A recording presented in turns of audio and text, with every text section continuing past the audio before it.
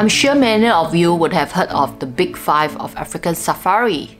They are the African elephants, lions, leopards, rhinoceros, and buffaloes.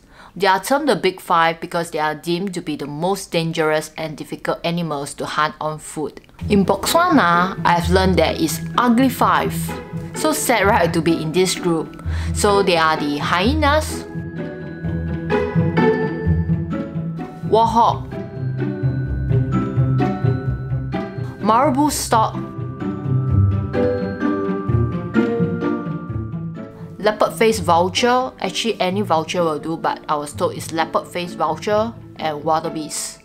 I strongly disagree with Wildebeest. I've seen them in Kenya. I thought, okay, what? Not too bad, right?